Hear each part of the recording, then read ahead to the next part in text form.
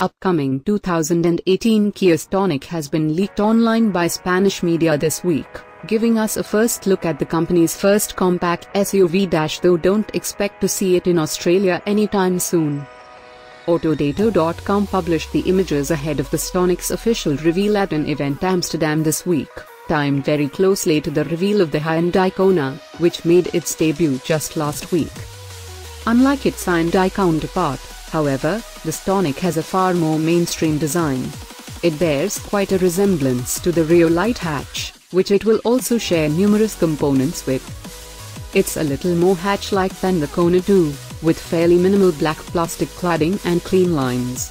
However, the flared wheel arches, large alloy wheels with fatter tires and raised ride height give the Stonic a more versatile and capable look.